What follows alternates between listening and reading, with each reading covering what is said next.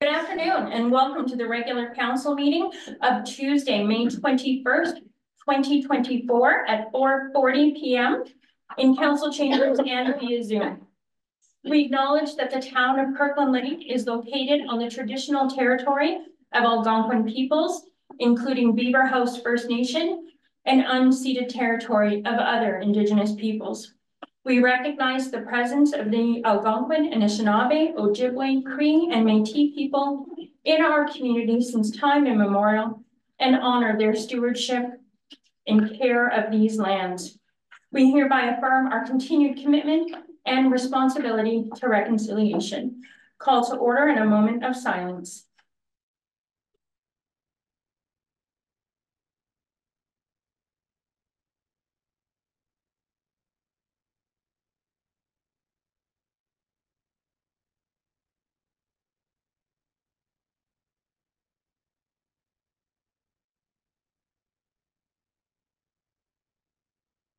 Item number 2, approval of the agenda. Moved by Councillor Janice Ranger, seconded by Councillor Vlad Shaba. Be it resolved that the agenda for the regular meeting of council held on Tuesday, May 21st, 2024 be approved as circulated. All in favor?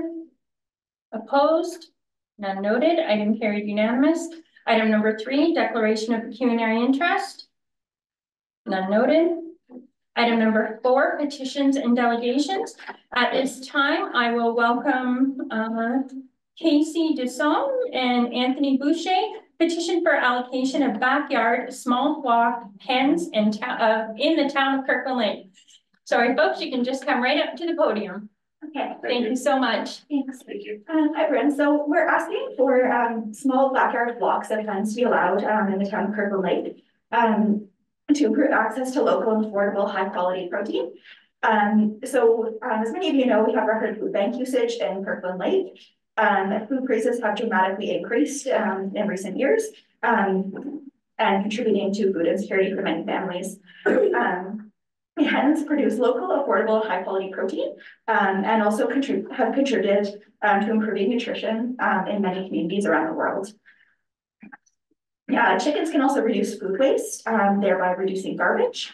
And chicken waste can be composted into high quality fertilizer for use in gardens. There are also many other towns and cities who have successfully integrated small backyard blocks in their towns. Additionally, there are some reports of caring for chickens, improving mental health of people caring for them. So what we're proposing would be a 3-year low-cost permit system. So for example, filling out an application and agreeing to follow the rules set out by the council. And failure to follow the rules would be revoking the permit, therefore minimizing the town resources to manage this. So some of the rule suggestions would be placement of the Cooper enclosure. So we suggest like 6 feet from neighbors unless they have written permission. Suggesting that chickens are contained to a coop on the owner's property, the number of hens. So chickens are very social flock animals. So we need at least 2 to be allowed so that they have company. Suggesting a maximum number, like maybe 3 to 5. Also suggesting no roosters under the 12 weeks of age. So the reason for the 12 weeks is if people want to incubate eggs, which can be a great opportunity, educational opportunity. You don't know what the chicks are going to be until they hatch. So having a rule like that would allow the educational opportunities without having roosters in town. They'll be making noise. Also suggesting having a maintenance plan included, such as the cleaning frequency and this management plan for the bedding and manure. And then also coop requirements for the well-being of the chickens, including things such as nest boxes, dust baths, perches, the space available, and of course food and water. We have also supplied some of the bylaws from other municipalities that include these aspects as well. So some concerns that have been brought forward to us from members of the public when it came to signing the petition and petitioning were concerns for smell. We believe that smell can be controlled with low numbers of chickens, especially when it comes to cleaning on a regular basis, and it can be manageable in an outdoor environment, such as removal of the waste, whether going to landfill or going into bags. Another concern would be noise, and so we're proposing that no roosters are to be allowed as per the amendment to the bylaw. Hens generally produce very low amounts of noise, and there's lots of other noises throughout town, whether like just starting up your vehicle in the morning that are much louder than hen. Sorry, people who don't follow the rules, and we touched a little bit on this earlier, but if they're not following the bylaws, then the permit gets revoked. Or if any complaints come from neighbors, that it can be revoked at that time. And bears, there was a big concern about bears. Generally, I haven't heard much about chickens really attracting bears. There was a little bit of concern from individuals who live outside of the community. From looking at a bear perspective, there's a lot of other attractants that are in town. Like that would be a higher profitable for bears to go after, such as berry bushes, garbage, bird feeders, things like that, apple trees. Another thing for having chickens, it can really reduce the amount of waste, food waste that goes to the landfill itself. So the amount of waste, it's been proven in other studies that have popped up that can greatly reduce any amount of food waste that goes to the landfill itself. And we'd also recommend storing the chicken food in a bear-proof building to reduce access to the bear feed. One of the other things I'd like to point out, a lot of people are concerned about people who don't follow the rules. But if people aren't going to follow the rules anyways, then there's nothing really stopping them from following the current rules that are set in place. So that argument sort of falls a little bit flat if we kind of consider it. So this would be a way to, have rules for people to follow. Also, a lot of the concerns that people brought up are also litter pigeons, which are currently allowed.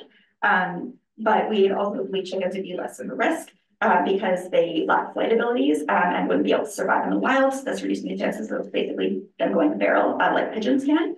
And also provide a greater potential benefit to the community. In regards to that, as for a lot of the other bylaws that are in place that allow for backyard hens, allow for about 3 to 5 chickens, they do have a restriction to having them in an enclosed space and not having them open free range. So like having a completely enclosed run. Thank you. Thank you very much for your time. We do appreciate you coming and sharing this with us. And I just want to thank you. I know it's kind of intimidating and I do appreciate your time. So thank you very much for engaging with us this evening. Thank you so much. Thank you.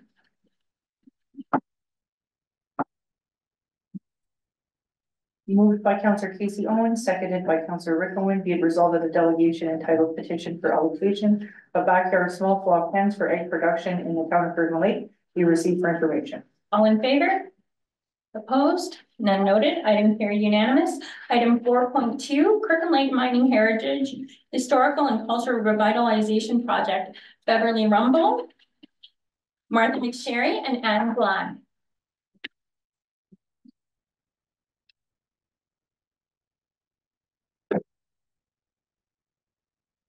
Hi, everyone. We're delighted to be able to be here tonight. We did do a petition, which was actually a paper and pen petition as per the rules that are on the website for the town of Kirkland Lake. And so far we have 676 signatures on that petition, which we think is relatively significant for the length of time we've had to do it. So I'm just going to begin at the beginning of what I put into the notebooks that each of you has. And it's our deposition to Kirkland Lake Town Council. So we've got our title, which is Kirkland Lake Mining Heritage Historical and Cultural Revitalization Project, which is the title that we handed in at first. We were going to be doing that, which was the day after we had this emergency in Kirkland Lake with all the rain and your meeting was canceled. So since that point, we've had a significant number of people coming onto Facebook interested in this topic. And we called it Top Hat, the Oaks Project, Heritage, Art, and Tourism. So over 116 supporters so far. So why are we here? Our main issues. We met on Monday with Mayor Stacey White and with our CEO, Alan Smith. I was going to take that time to meet with us. And I must say to all of you before we start on this, even though we've only got 10 minutes that we're allowed to talk, that you folks work terrifically hard. We recognize that. You've got some terrible issues that you're dealing with as far as funding, things that take priority. I know that you did a survey recently in which you asked people how they prioritize things. And of course, the issues were snow, snow removal, sewers and water, roads. These are all things that are up in everybody's mind. So of course, when you're asked to do a survey asking for those things, you put those first. And then, you put arts and culture wherever. Often for people, it's going to be at the bottom of the list because they don't expect you to have to spend as much money on that. But it's not that it doesn't matter to people. It does. They just naturally take it to the bottom of the list.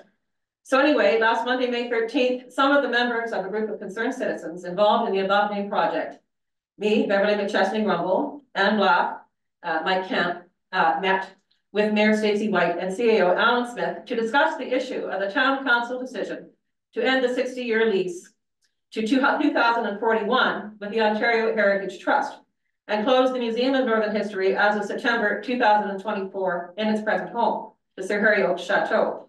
On the basis of advice given to our group at that meeting by Alan, the CEO, and Stacey, the mayor, we are requesting Kirkland Lake Council to direct your staff, namely the Chief Administrative Officer, Alan Smith, to designate staff who will attend meetings or a staff person that our group of concerned citizens will continue to be having with corporate entities who expressed great interest in ensuring that the museum continues operating in the Harry Oaks Chateau, such as Agnico Eagle, Representative Adria Maillet, M-A-I-L-L-E-T, Agnico Eagle Director of Corporate Communications.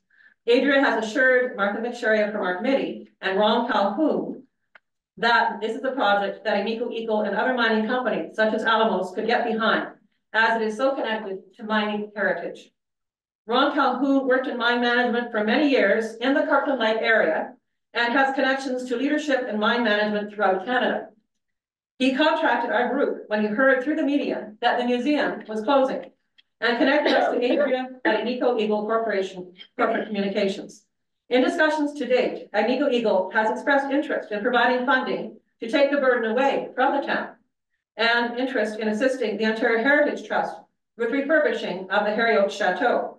They would like assurance that the town of Kirkland Lake will be kept apprised and have knowledge of our arrangements with corporate stakeholders who've expressed great interest to provide significant financing to keep the museum continuing in the Harry Oaks Chateau, one of only 3 such designated heritage buildings in all of Northern Ontario. The Ontario Heritage Trust has already spent over $300,000 on the Harry Oaks Chateau and has been raising more funds to continue its restoration. In March of 2024, Mayor Stacey White announced the Ontario Heritage Trust was providing $280,000 more in funds to refurbish the copper roof, porch, and balcony and other things on the Harry Oaks Chateau. Plans are underway to commence this work, despite the town trying to get out of the lease. The mayor and the CEO expressed that perhaps we could consider looking into a not-for-profit corporation to potentially enter into a lease with the Ontario Heritage Trust. Mayor Stacey and CEO Alan expressed in our meeting that staff designated to attend these meetings would function to provide reports back to council so they can be informed about developments in our fundraising efforts and problem-solving efforts. Agnico Eagle has suggested a possibility of taking over museum operating shortfall costs for 5 years, as well as assisting with refurbishing work done by the Ontario Heritage Trust. In our meeting on Monday, Stacey and Alan told us that they are trying to find other bodies to take over the lease from the town with the Ontario Heritage Trust. If Alan gets a staff member to report on the meetings to this council, you'll be kept informed on some possible great things to support and improve art and culture and heritage in Kirkland Lake at little or no cost to taxpayers. Adria May, Director of Corporate Communications for Agnico Eagle, has informed us that funding for our project comes out of a different pocket than requests for infrastructure projects comes from, and does not affect the amount available for infrastructure projects. So we're not in conflict. It is not a conflict with this council's attempts to access funds from Agnico Eagle for infrastructure.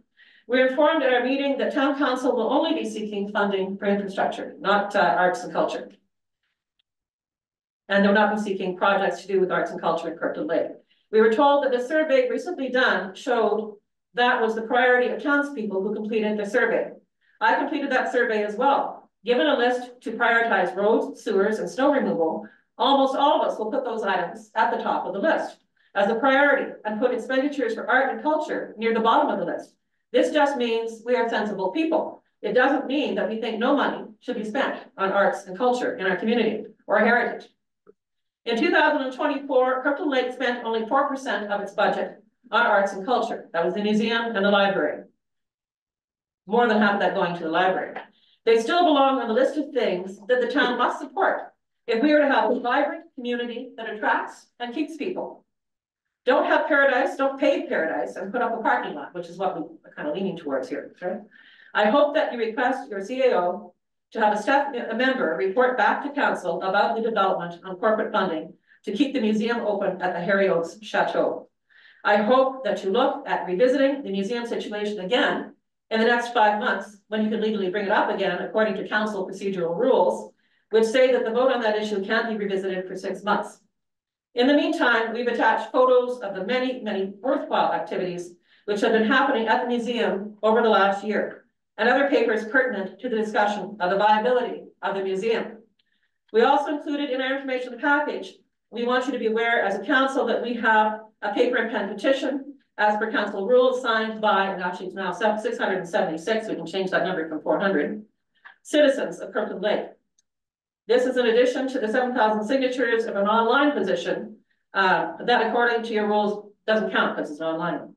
The creators of the petition are the same group doing the deposition today.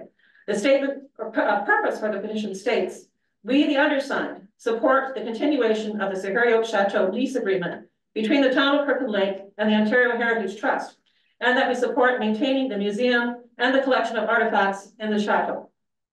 We are a group of concerned citizens who are very unhappy to learn that our Museum of Northern History is scheduled to be closed in September of this year, and that the town of Kirkland Lake is seeking to get out of the remaining 17 years of its lease with the Ontario Heritage Trust, after having agreed to maintain the museum in the Sir Harry Oaks Chateau. We were dismayed that the vote to do so was done without prior notice at any time this year, nor was an opportunity for discussion and countering proposals provided this year for the parties directly invested in the museum and affected by the results of that decision. We are speaking about the Ontario Heritage Trust. We learned through public media about the town's wish to get out of the lease, the Museum Advisory Board, Museum Auxiliary, the Kirkland Lake and Area Arts Community, and Council, who have hosted 15 yearly adjudicated art exhibitions at the museum, encouraging close to 100 entries this year alone.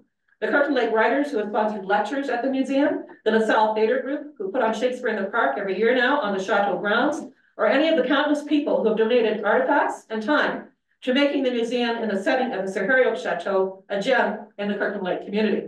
I didn't mention in here Bernie Jaworski. There are binders and binders of material that he has researched and prepared as stories that are on shelves in the museum for people to be able to look at and do research in. He's done hundreds of hours of work on that. There should have been public meetings recently this year, prior to the town's vote in camera, to allow members of our community to be aware of this impending threat and to have input of their thoughts about having the town revoke its lease agreement with the OHT and close our museum. I do understand there are other considerations for an in-camera meeting because we're discussing staff. Okay.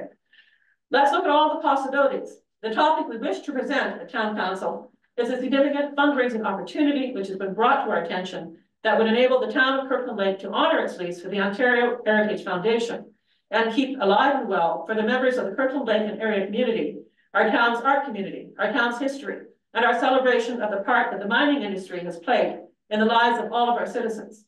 We have been in discussion with the upper management of Bendigo Eco at their head offices, and they have expressed great interest in putting significant funds towards meeting goals of the Ontario Heritage Foundation for renovations to the Sir Harry Oaks Chateau and towards expenses the town faces in day-to-day running of the museum. They have suggested that we also get Alamos on board. We have heard that Georgia Pacific may also be interested in helping. They indicated that they have never been approached by the town council to help sponsor the work at the museum. They felt it is a good fit for the history of the mining industry, and it is something that they could put significant resources into if the town will demonstrate its support. We are looking for permission from the town to include themselves in the process and investigate the possibilities with us. What are we potentially giving up?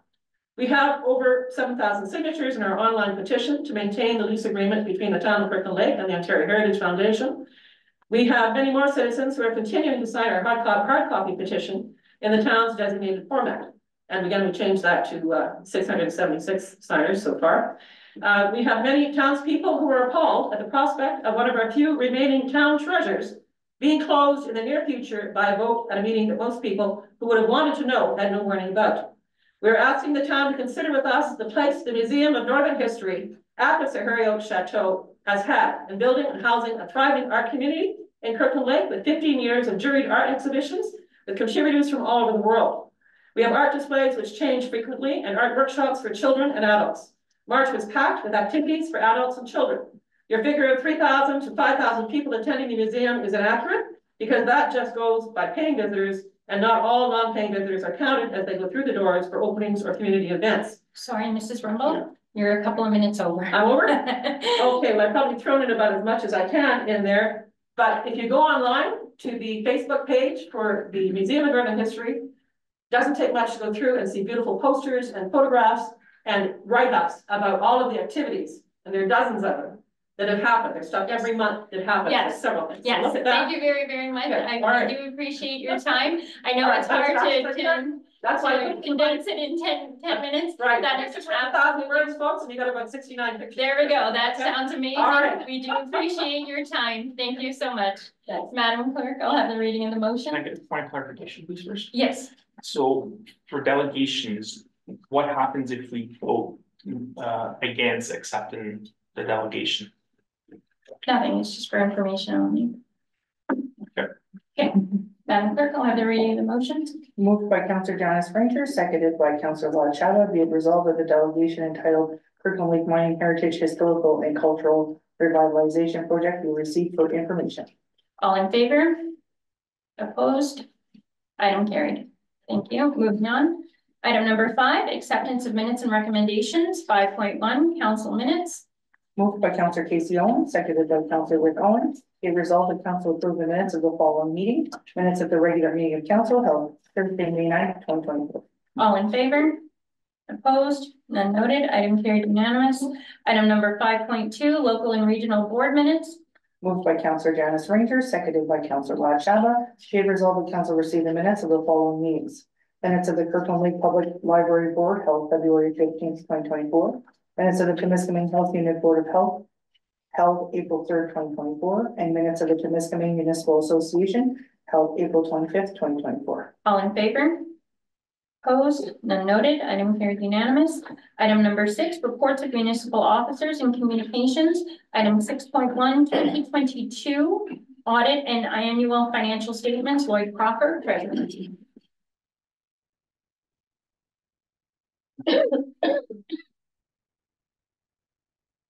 Thank you, Madam Mayor, members of the council. I guess we'll let I'll introduce Mark to you. Mark is the partner at Baker Tilly who's responsible for our audit. He would like to take just a couple of minutes to present some items to you and talk a little bit about the audit. Perfect. Thank you, Lloyd. And thank you everyone for having me this afternoon. So my presentation is essentially threefold. I believe council has received in their board packages the full set of audited financial statements, as well as comparative analysis, a PowerPoint, which essentially condensed some of the key points that I wanted to include in our presentation today. That comparative analysis also does have a benchmarking analyses in which we're comparing some of the key ratios that the ministry looks for within municipalities, where we're comparing some ratios of the municipality of Kirkland Lake to other municipalities, as well as some trends over the past 5 years. And finally, the third part of my presentation will be just a brief discussion with council on our audit findings. Maybe just one brief question before I begin. As far as the presentation is concerned, would I be sharing my screen for that, or would that be okay? Yes, thank you, sir. We do appreciate your time, and if you could share your screen, we would certainly appreciate that. Not a problem. Currently, perfect. It looks like it's just been released to me, so I will share my screen. If there are any questions throughout the presentation, please do not hesitate to ask. Are you able to see my screen? Does it show the comparative analysis currently? We are, thank you. Excellent.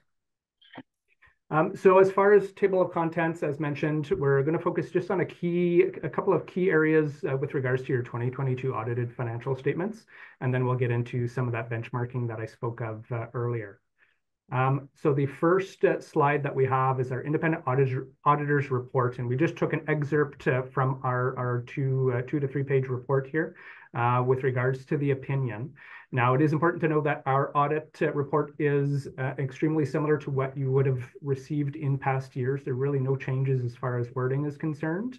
What I would like to draw your attention to is that second paragraph of our opinion, which states that, in our opinion, the accompanying consolidated financial statements present fairly in all material respects the consolidated financial position of the municipal corporation of the town of Kirkland Lake as at December 31st, 2022, and its consolidated results of operations and its consolidated cash flows for the year then ended in accordance with Canadian public sector accounting standards. So a clean audit opinion for your 2022 financials.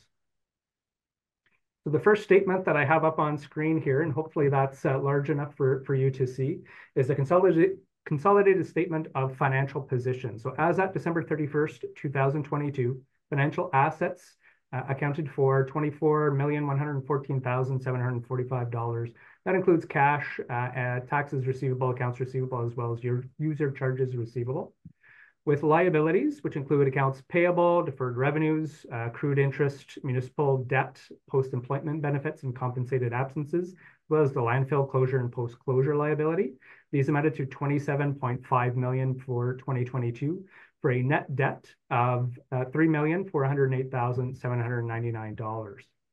With regards to non-financial assets, which include your tangible capital assets, prepaid expenses, and inventory of supplies, these amounted to $118.3 million for an accumulated surplus of $114,859,187.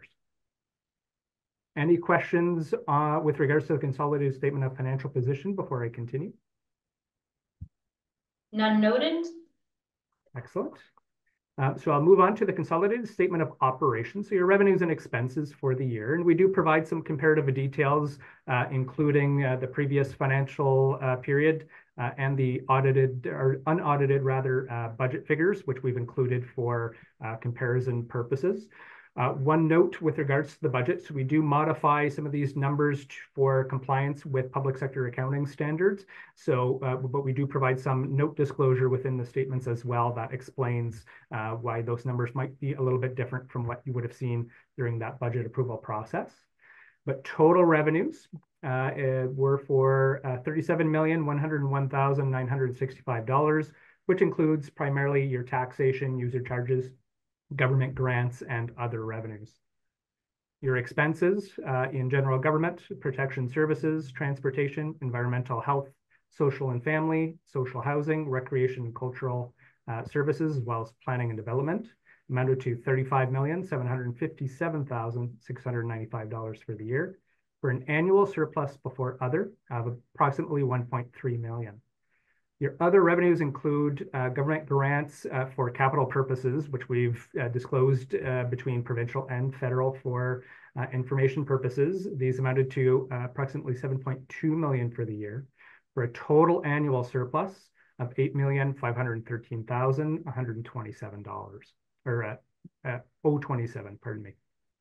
The accumulated surplus at the beginning of the year was approximately $106.3 million, for an accumulated surplus at the end of the year of approximately $115 million. Finally, the last statement as part of this brief presentation, the consolidated statement of change in net debt. This is simply an explanation of the net debt from one year to the next, from 2021 to 2022.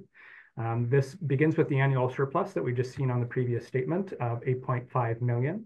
We take into account or add back the amortization on your tangible capital assets of $4.5 million. Plus and minus proceeds and gains on sale of capital assets, less any acquisition of tangible capital assets for the year, change in prepaid expenses and inventory supplies, which explains essentially the net decrease or improvement upon the net debt of about $3.2 million, which explains the variance in net debt from one year to the next of $6.6 million to $3.4 million. I know that was quite quick as far as presentation. Are there any questions before moving to the benchmarking component of the presentation? Yes, Councillor Chava. Yeah, through you, Madam Chair. Good afternoon, Mr. Boulanger. And I'm reading here, it says the accompanying notes are an integral part of this consolidated financial statement. So where are the notes? Where can I find them?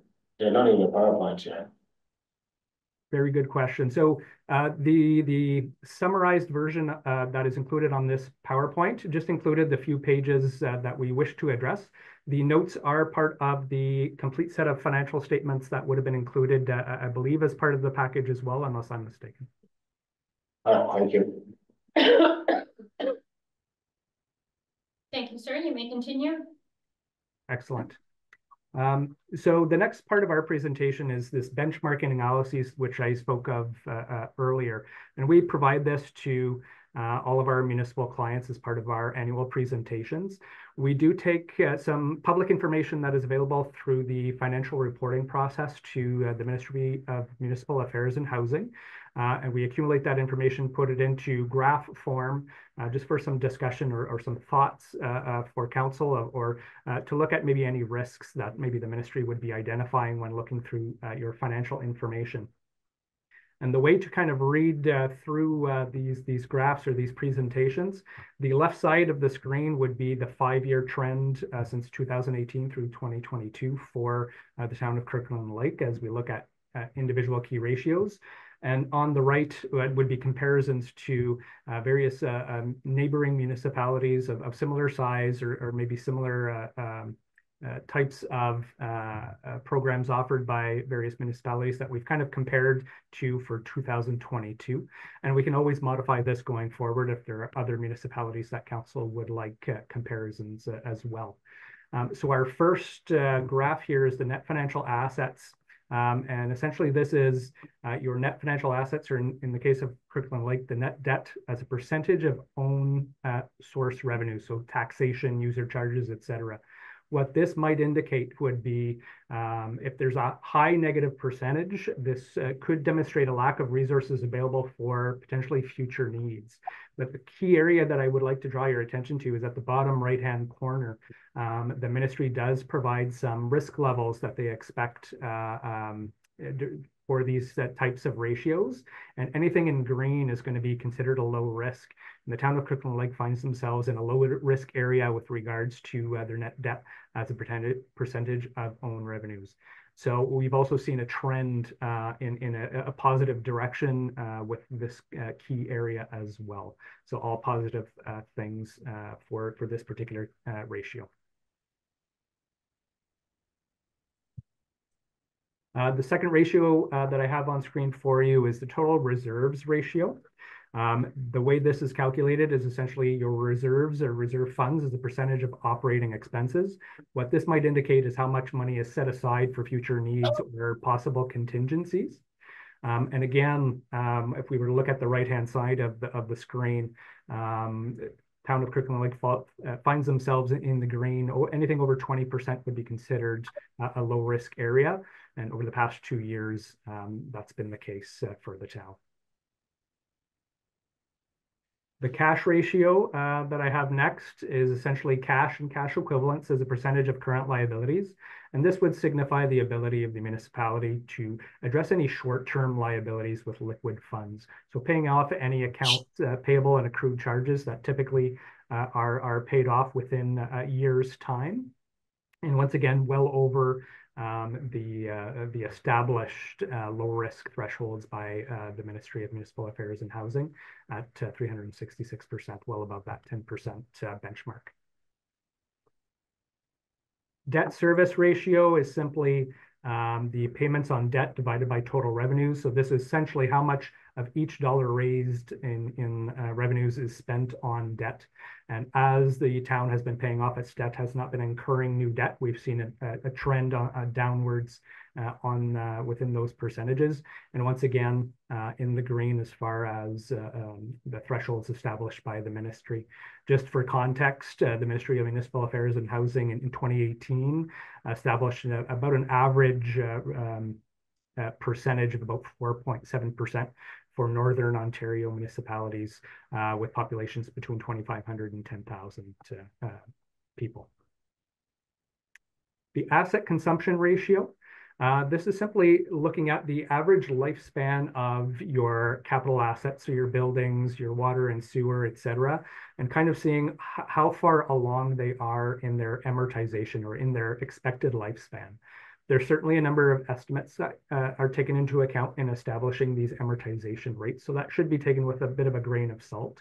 But the town of Kirkland Lake does fall below 50%, which the ministry views as low risk. So essentially about just under halfway through lifespan on average. We do see a decrease from 2021 to 2022. That's largely due to a very significant acquisition in capital assets that was made during the year. And lastly, the operating surplus ratio. This will vary from year to year. It is essentially calculated by taking the annual surplus divided by, again, own source revenues, so taxation, user charges, other revenues. This would demonstrate the ability to cover operational costs, have funds available for other purposes such as reserves, debt repayment, etc. As we had seen in the financial component of the presentation, the town of Kirkland Lake had an operating surplus this year. So essentially explains the increase in this percentage. But I'm going to sound repetitive, but you definitely fall into a low risk area here again this year for 2022 as far as the ministry is concerned. As mentioned, if there are any benchmarking ratios or other municipalities that council would like to see in future years, we're certainly open to making modifications and happy to address that. Before moving to my final component of our presentation, were there any questions on any of these benchmarking ratios? None noted, thank you. Excellent. So the last piece of my presentation today is just to briefly talk with council on our audit findings for the year of 2022, the purpose of which is just summarizing certain aspects of the audit that we believe to be of good information for members of council. Now, as part of our independent auditor report, it goes into quite a bit of detail on the various responsibilities towards these financial statements that we previously presented. Management is essentially responsible for the preparation and presentation of the financials. Us as auditor is to express an opinion on those financials, and as members of council, we're essentially acting as a liaison between those two parties, addressing any questions or any concerns that might arise during the audit. As part of our audit process, it's essentially broken down into 4 different steps: the initial planning stage, developing the audit plan, executing the plan, and then finally reporting and assessing the performance, which is the stage we find ourselves in today. As far as our audit approach is concerned, so before we start our audit, we have to take into account whether we can rely on internal controls within the entity, or if we're going to take what's called a substantive approach. Substantive approach being we go direct to invoices, payroll timesheets, source documents for kind of building back up to the financials that are presented. I'm confirming to you that we did take a substantive approach to the audit. It was just deemed more efficient for our purposes to do it that way and not necessarily rely on controls. It's not to say that controls aren't in place. It's just for efficiency purposes. That's how we approached the audit of the town of Kirkland Lake. With regards to audit risks and results, no significant audit risks identified to bring to your attention. Findings from the audit, we talked about our audit opinion was a clean opinion again this year. No new accounting policies were adopted during the year. As far as key estimates are concerned that we take into account, these would include landfill closure and post-closure costs, taxation revenues, and any related allowance for doubtful accounts, post-employment benefits and compensated absences, as well as your accounts payable and accrued liabilities. With regards to materiality, for those that are maybe unfamiliar with the term, materiality is a threshold that as auditors, we determine a monetary amount that if there were to be discrepancies or errors that accumulated would exceed that threshold, that it would have a material impact or a significant impact to the users of these statements in making decisions going forward. So we follow accounting and audit standards to determine that threshold. It's typically based off of expenses for our municipal clients, so 35.8 million for the town of Kirkland Lake. And we use an upper range, so 2.75% of that to give ourselves a materiality threshold of 983,000. That does not mean that we exclude any transactions below 983,000 in performing our audit. Simply states that in determining the level of work we do for the audit, that we use that threshold. We go significantly lower, and we actually use a 5% trivial threshold, if you will, which would be about 49,000. So if we came across anything in excess of $49,000 during the audit that was not corrected in these financial statements, we would bring that to the attention of council. And I can tell you today that there were no amounts over $49,000 that we came across that have not been properly reflected in these financials.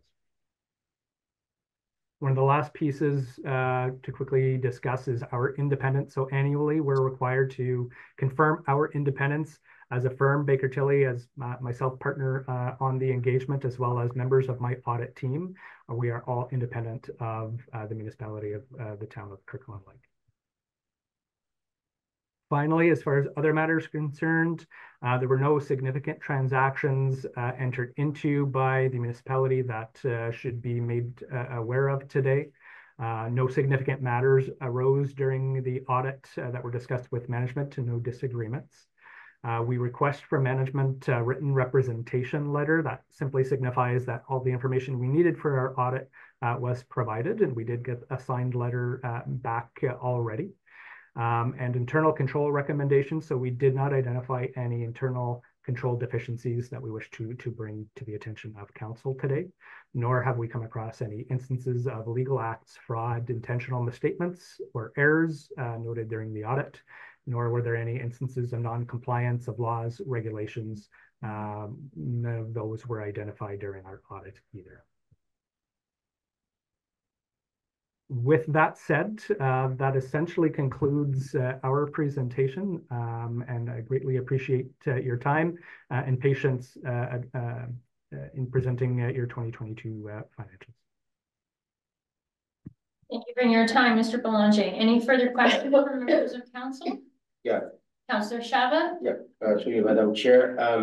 Thank you very much for the presentation. I'd like to go back to the slides because there's always confusion between operating surplus ratio and operating surplus. So I just maybe you should explain that a little bit, because I don't think that that itself, albeit this is 2022, that does not even mean that there was a surplus of money of 30.46. Can you just explain that just for the sake of the viewers, please?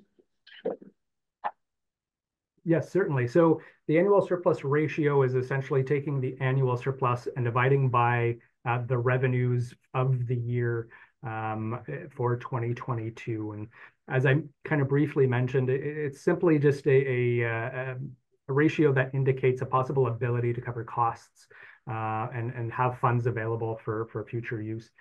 In 2022, in particular, the annual surplus was approximately, and if you just permit me 2 seconds to pull that information back up, was 8.5 million for the year. And there's going to be several factors that play into that surplus. In particular, one consideration, or maybe a key consideration to that, is based off of public accounting standards, any grants received for capital purposes are recorded directly to revenues, whereas capital expenditures are capitalized to the statement of financial position. So if you were to actually take the annual surplus before that particular area, and this would be on your consolidated statement of operations, it's actually 1.3 million of annual surplus. So given the size of the town, certainly not an excessive amount of surplus, but certainly a strong financial position for the year. The surplus ratio that was presented is simply just taking two numbers, and they're going to vary from one year to the next. And it certainly depends on what the future use of those funds would be as well. That would be needed to be taken into consideration. Thank you. Thank you. Anything further from members of council? Nothing noted. I'll have the reading of the motion. No. Oh, sorry. Sorry, I will have our treasurer continue. Thank you, Madam Mayor, through your council. I want to thank Mark and his team especially. It's a lot of work to build up to that 2 or 3 pages that you see there with his name and his company's name on. And we really appreciate that effort. And again, thank you, Mark.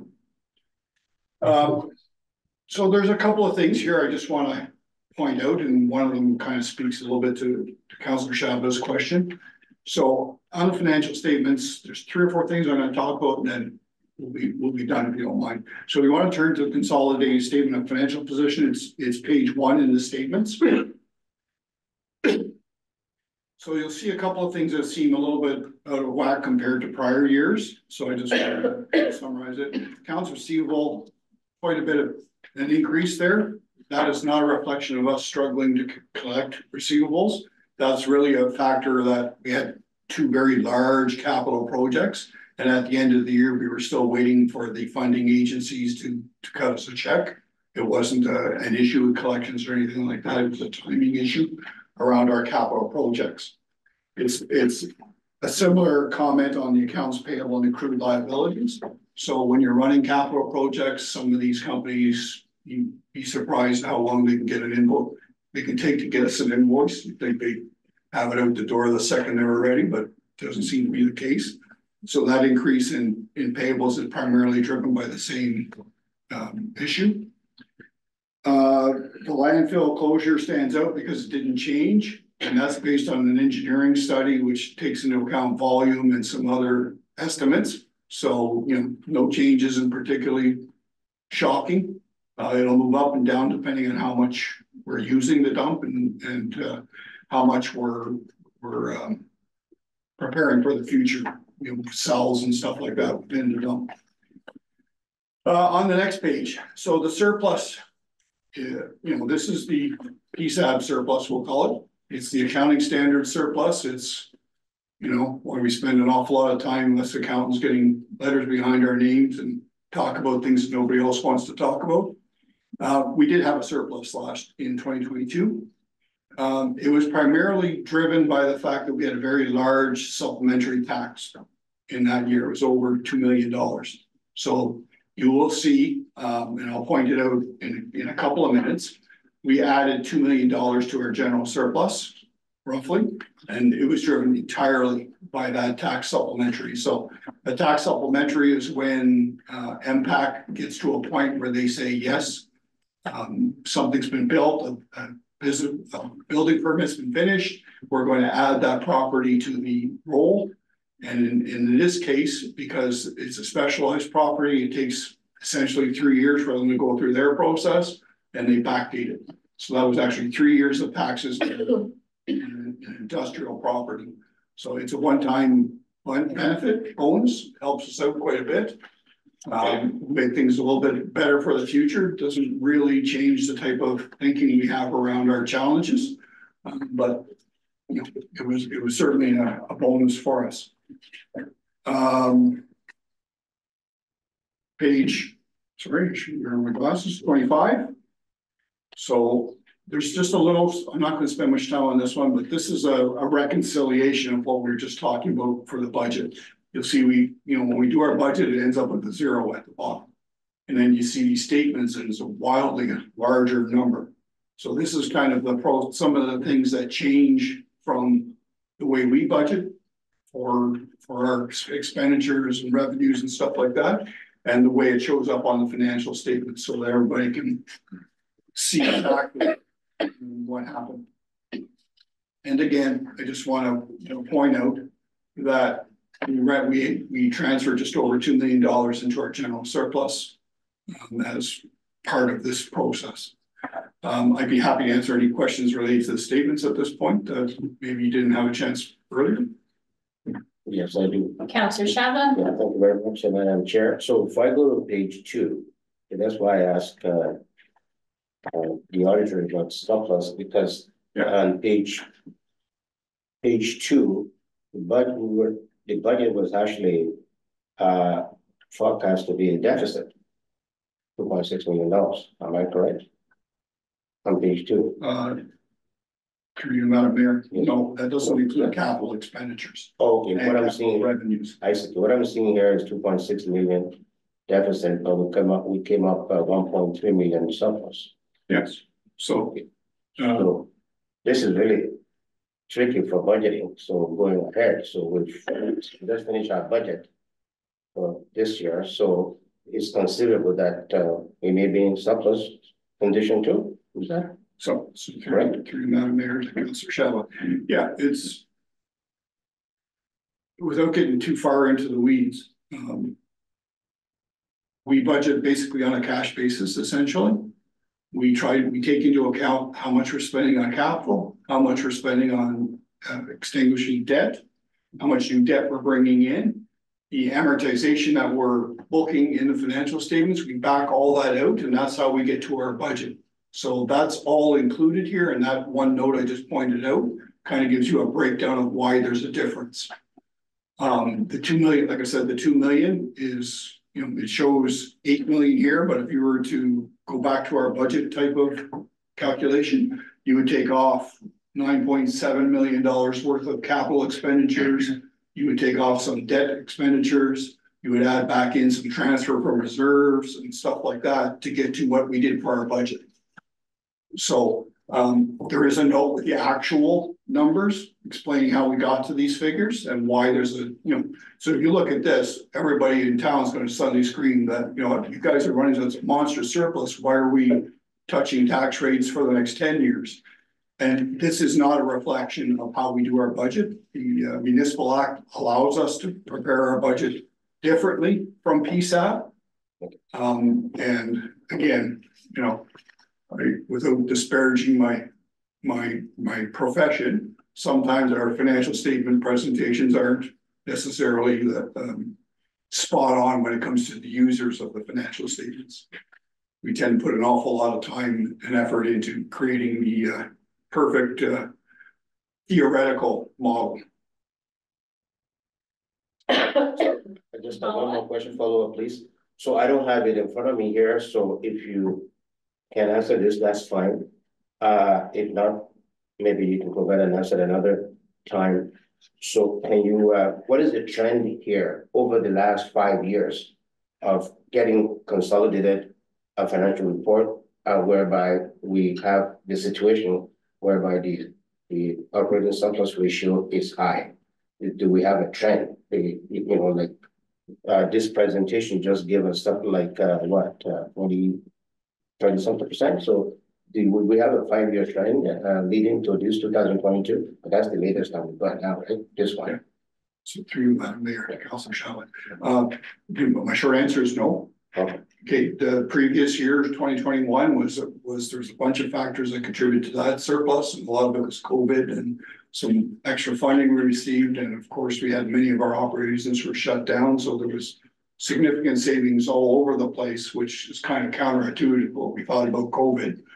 And then last year, and then 2022 is the tax supplementary. So going forward, you know, first blush, no, we're not going to see these kind of surpluses. It'll be much closer to break even, consistent with the budget. And you know, which I guess we kind of went through with the budget process to try and, you know, the budget process is actually pretty close, pretty accurate in getting to where we are, unless things like that tax supplementary happened. If you remove that from the calculation, we're awfully close to what we budgeted. Anything further from members of council? Nothing noted. Madam Clerk? Certainly, Madam Mayor.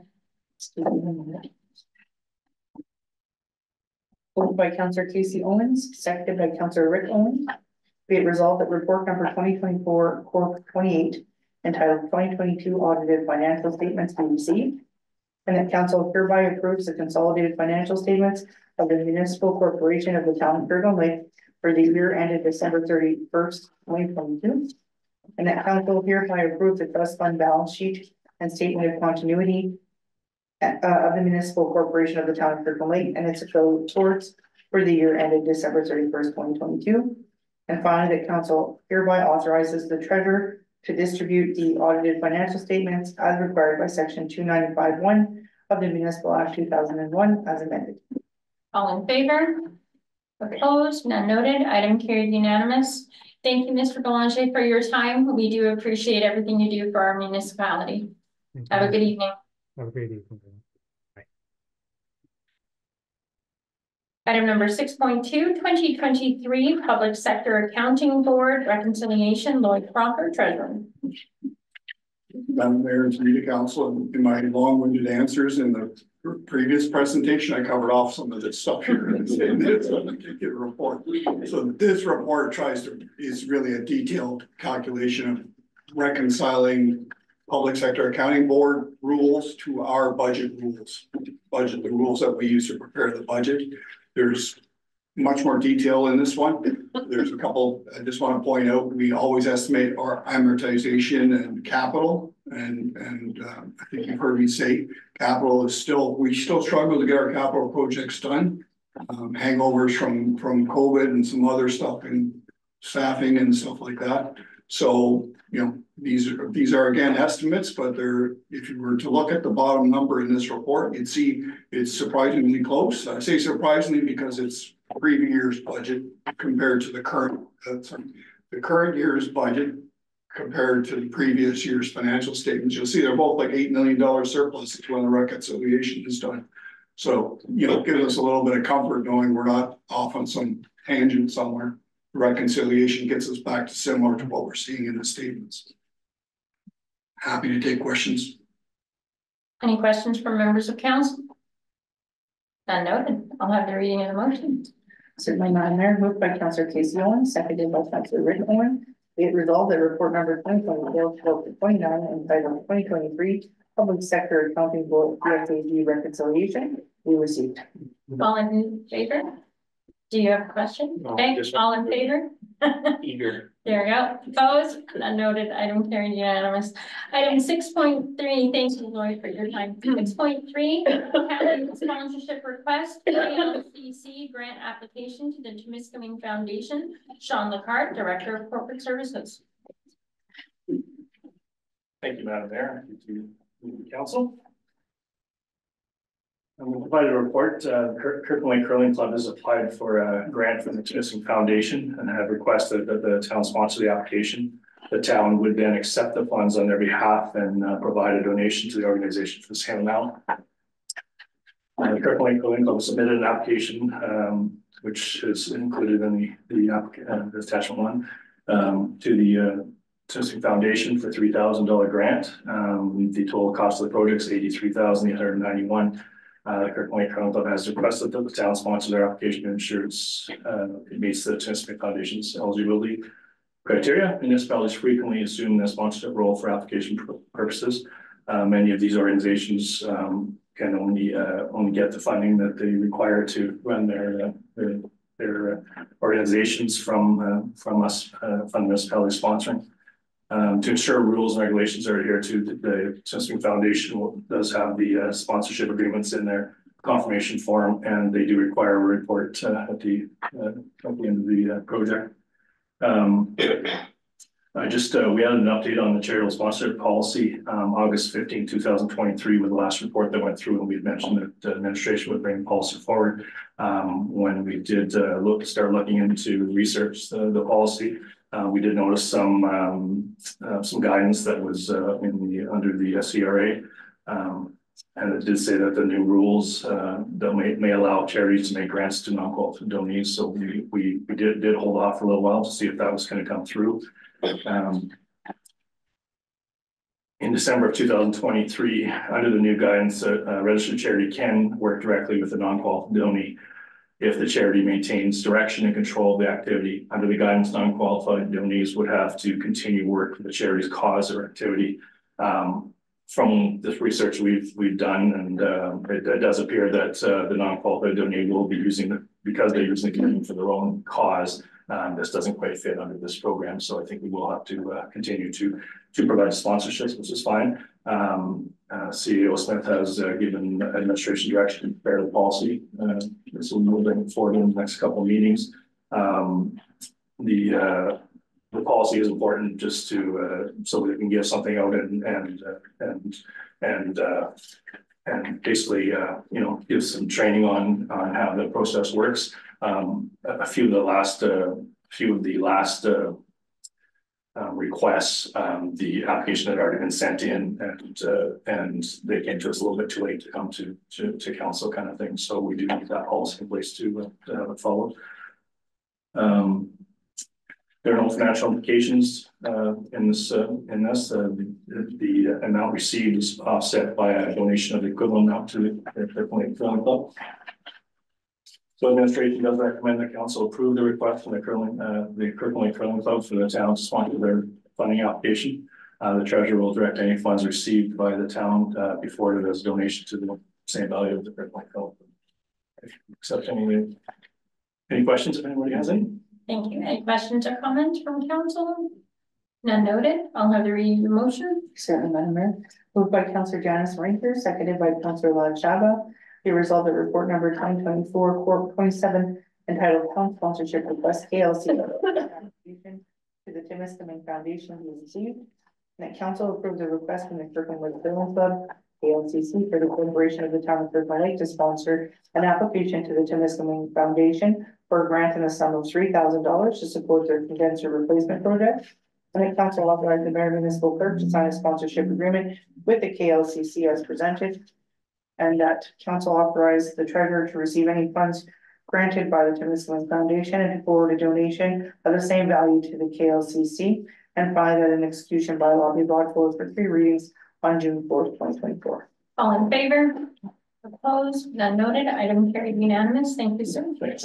Item 6.4, Timiskaming District Community Safety and Wellbeing Plan Agreement and Update. Bonnie Safrider, Director of Community Services.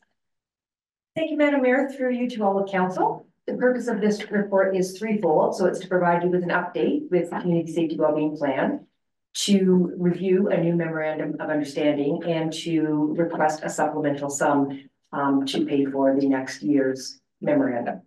So in a nutshell, the aims of the Community Safety Wellbeing Plan are really to make our communities safer and better for our most vulnerable populations. Very lofty. If we are ever able to achieve the goals that are in this plan, we will honestly be a much better community, as will all our communities be in our region. So in terms of Kirkland Lake, we council, you adopted a plan back in 2022. And then to follow up in 2023 in the fall, a number of members of staff, mayor, council attended a kind of an unveiling of the plan in Ingleheart. And that was a bit of a brainstorming session, a bit of an education session. At the end of that, a steering committee was struck. And the members in the room basically said, this is what we feel are the priorities in our region. So all 23 municipalities in our district are represented, as well as the municipality of Temagami, which is often in Nipissing district, but for this purpose is in the Timiskaming district as well. The steering committee has representation from a number of different municipalities, and they're basically trying to determine how do we implement actionable items so that the goals are met. Challenging. In terms of Kirkland Lake's role, so we've had great representation on both the steering committee and some of the action groups. So Mayor White has graciously accepted a position on the steering committee to take my place. Director Clockers will continue on the Health and Wellbeing Working Group, and Director Labrador is currently on the Housing Working Group. So it's important that we make sure that we've got representation on the working groups to make sure that Kirkland Lake's voice is heard. And this is very much a district-wide approach. We have completed the first year of the memorandum of agreement. And now this is what's getting brought forth to you tonight, is a 2-year proposal. This is done by the Timiskaming Health Unit. So they are the organization that employs the plan lead. The plan lead is an individual who is the coordinator of everything. So without a plan lead, it would be very hard for the different members to try and figure out what the goals are, where we're going to go next, what our meetings are going to consist of, things like that. So that's really what the memorandum of agreement is about. If you take a peek on the attachment, so it's the 6-month report, that basically says in a nutshell what has happened over the first year of the memorandum of understanding and what the goals are. As I said before, the goals are lofty. I mean, they're really saying we want to increase access to healthcare. We want to provide housing opportunities for the most vulnerable. We want to address the root cause of poverty. So we're not going to achieve any of these in 12 months, 18 months, probably not 24 months. This is a long term. This was legislated when it came out. So it was legislated that municipalities must participate in the creation of a community safety wellbeing plan. The recommendation was to do it collectively, and we felt that collectively would be the most economical and the most fruitful way to do it. The legislation changed in April of this year, and it now adds that it has to be adopted, you have to report on it, you have to implement what's in the plan. So there's legislation now behind the fact that we have to move this forward. Do we have to do it in this methodology? We don't. We could take it on ourselves. If we took it on ourselves, I would suspect that we would have to engage at least an individual to work on this. So the cost would be much greater than the apportionment method. There is a cost to this, as you can see, it's about $25,000 per year for Kirkland Lake. The other option is to do nothing. What would happen then would be that the ministry could appoint a wellbeing planner for the municipality, and the wellbeing planner would have to the best of their ability, implement what is in the community safety wellbeing plan at our cost. So in terms of a cost option, we're doing the most effective. In terms of, are we actually going to be successful? I believe this is the most successful option, because we've got a number of municipalities around the table discussing all of the different options. So it is a hit on the budget. It is something that has to be budgeted for and reviewed, but I think that there is merit in the approach that's being suggested in front of you from the Timiskaming Health Unit. And I think, fingers crossed, that there are going to be some positive results. Right. Open up for any questions that you may have. Any questions or comments from members of council? Councillor Owen. Thank you, through you, your worship.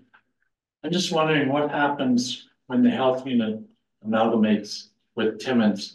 Does this stay the way it is? Because right now, to me, this is looking pretty good at a reasonable cost. And I believe, if I remember correctly from our last meeting, that CAO from DSAT is also on the steering committee, which ties it all together with Mark being there again. So what happens with the amalgamation? Can we keep this? Do we know? Probably not. Through Madam Mayor to Councillor Owen. I don't have the definitive answer. What has been alluded is that this is the Timiskaming portion. This will continue on, and I'm not sure if Councillor Owens do you have any more insight into that? I'm sorry. Yeah, nothing more than you would allow. Okay. Your knowledge would allow. There hasn't been discussions around the table regarding this specifically, especially funding. The merger is in its infancy still. So yeah, so I'd caution to even venture a guess. So, but thank you for that. It is something that's on our minds. Councillor Shaba? Yeah, thank you to you, Madam Mayor. I'm gonna turn this question around in occupying this area. Do they have something similar to this? To the best of your knowledge, because you're asking if we're going to keep ours. Right. I don't know if they have, maybe they have something similar to this. I don't know. Do you know? To Madam Mayor, I do not know. I do not know what their format is, whether it's City of Timmins alone, whether they're working with outlying areas. I'm sorry, I don't know. Anything further? Just for my part, this is something that the municipality didn't ask for. It's yet another thing that was dropped in our laps by the province. And I think this is the best case scenario. I think you've laid it out very, very clearly that I think financially this is the wisest of all the alternatives. So definitely I 110% support the recommendation that's written.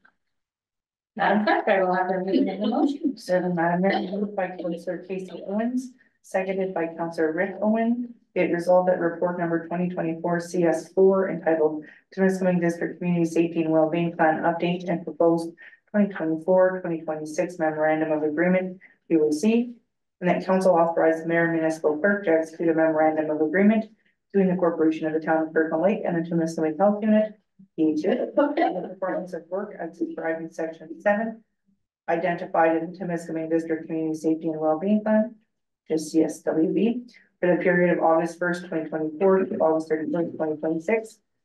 And that council approved the supplemental contribution in the sum of $7,195 being drawn from the working capital reserve for the 2024-2025 implementation of the Timiskaming District CSWB plan.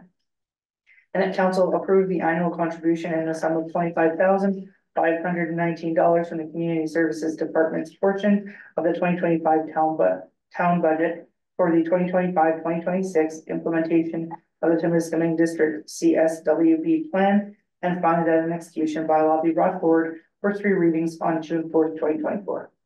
All in favor? Opposed? None noted. Item carried unanimous. Thank you very much, Director Safragan. Item number 7, considerations of notice of motion. There are none this evening. Item number 9, questions from council to staff. Sorry, Karen, thank you. Item number 8, introduction, reading, and no. Consideration of bylaws, none. Item number 9, questions from council to staff. There were none submitted prior to council. Item number 10, notices of motion. Anything from the table? Yes, I have one, for you, Madam Chair, Mayor. To the town for, I'd like to maybe discuss that with the CEO before I put that on, just to get it out. If you don't, can I do that? So are you bringing a notice of motion Yes, right at this point? motion, yes. For what? I'm bringing notice of motion. It will be in 2 parts. One is to ask the staff to investigate external sources of funding for the museum, and for the staff to investigate the. Sorry. Yeah. Go slower. Okay. So alternate sources. Alternate external sources of funding for the museum. And for the staff to also investigate alternate operating model for the museum.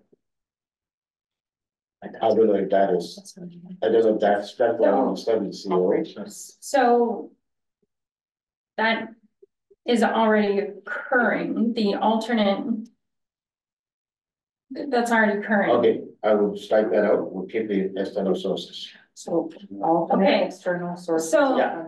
I don't know if just that just a point of order. So Yeah. So what you have done, or what you are asking, goes against a prior decision of council. So I think before you bring that, I think you should actually speak to the CAO. That's what I said at the outset, that I like to. Yeah. Normally, lad, when you do this, you would have asked the CAO prior to bringing the notice. Yeah, based on the information that I gathered tonight, this is something that I thought I wanted to bring forward for what it's worth.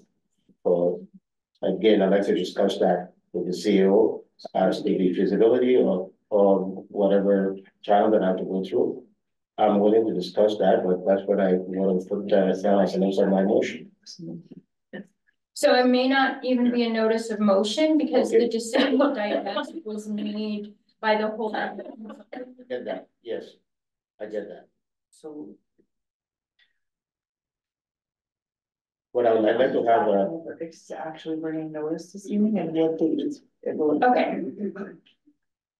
So you were bringing notice of motion, yes. that discussion, yeah, this is, Councillor Owen. Okay. Yeah, just one second. Point Just- of order here. Yeah, Council made a decision, we voted on it unanimously. And this cannot be brought back to the table for another 5 months. So I don't know why we're discussing this. yeah, So there's no debate on the yes, the content content.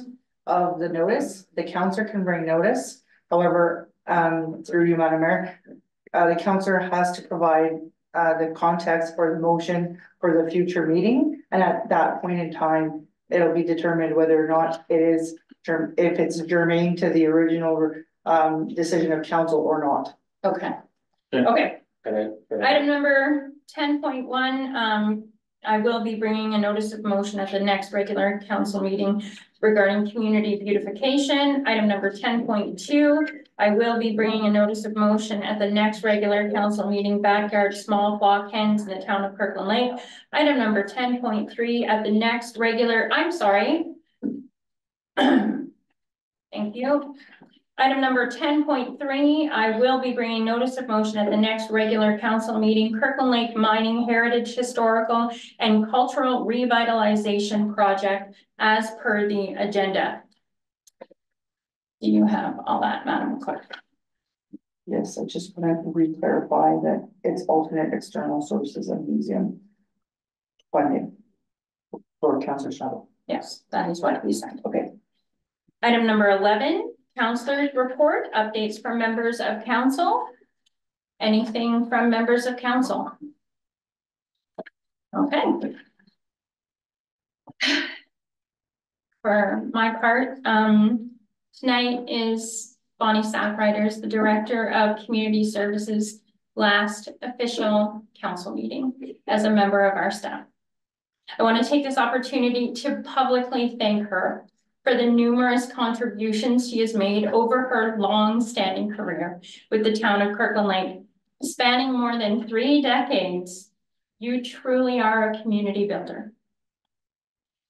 And though we will miss your warm smile at the table, wealth of knowledge and expertise, we wish you the absolute best, what life outside the public realm has to offer, and hopefully the peace that that brings. So congratulations on your retirement.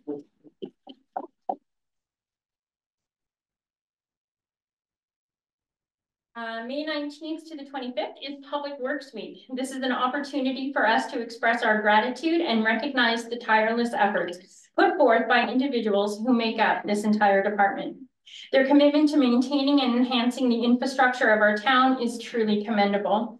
Their hard work often goes unnoticed, is often taken for granted, and definitely is underappreciated, but we do see every member of our staff and recognize their effort every day to make our community function. So thank you to Public Works for everything you do. I will be returning to listing the actions taken by the Office of the Mayor bi-weekly. I do find it important to inform members of the public and fellow members of council what duties I perform to promote understanding of what a mayor actually does. Though of course I will skip over the day-to-day answering emails, answering phones, you know, phone calls and whatnot. So since last council, I've given opening remarks at the Ontario Mine Rescue Banquet, attended meetings for Planet Youth, Community Safety and Wellbeing, Now Caucus, Library Board, and had 2 separate meetings with different individuals regarding the museum. One meeting with an individual regarding town beautification and community pride, fielded 1 phone call regarding the flooding issue, and attended the flag raising event at the Kirkland Lake Detachment of the OPP, at which I read the proclamation declaring May 12th through the 18th Victims and Survivors of Crime Awareness Week. And on Friday, I gave a town hall tour to the grade 3 students of St. Jerome School. Bringing tours back to the town hall has been so well received by schools. Pardon me. I do hope this will continue with next term. And that is it for me. Moved by Councillor Janice Ranger, seconded by Councillor Lau Chava. Be it resolved that the verbal updates from members of council be received. All in favor? Opposed? None noted. Item carried unanimously. Item number 12, additional information, the proclamation. Whereas June is celebrated as Pride Month in Canada and globally, highlighting the importance of embracing diversity, fostering inclusion, and acknowledging the significant social, economic, and cultural contributions of the 2S LGBTQIA+ individuals and our communities. And whereas during Pride Month, we honor the remarkable courage and resilience demonstrated by the 2S LGBTQIA+ people across Canada, and recommit our efforts to preventing discrimination and advancing inclusion and acceptance for all members of our communities. And whereas Pride Month is an opportunity to celebrate progress while also acknowledging the ongoing challenges in the fight against discrimination and violence based on sexual and gender identity, and reminds us of the importance of advocating for change and continued education and awareness in the fight for equality. Now therefore be it resolved that I, Stacy White, the mayor of the town of Kirkland Lake, do hereby proclaim June to be Pride Month. Thank you. I will have a reading of the motion. Certainly moved by Councillor Rick Owens, seconded by Councillor Janice Ranger. Be it resolved that council sanctions the proclamation for Pride Month, June in the month. In the month of June in the town of Kirkland Lake. All in favor? Opposed? None noted. Item carried unanimous. We'll now take a 10-minute recess before moving to close.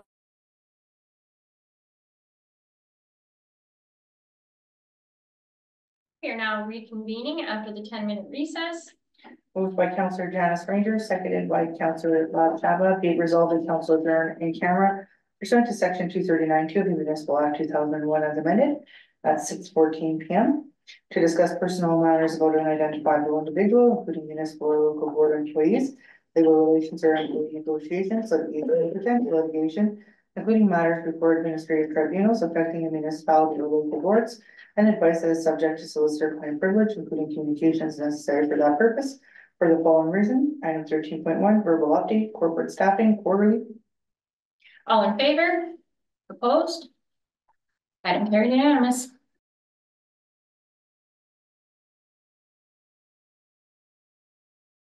We shall now move into open session.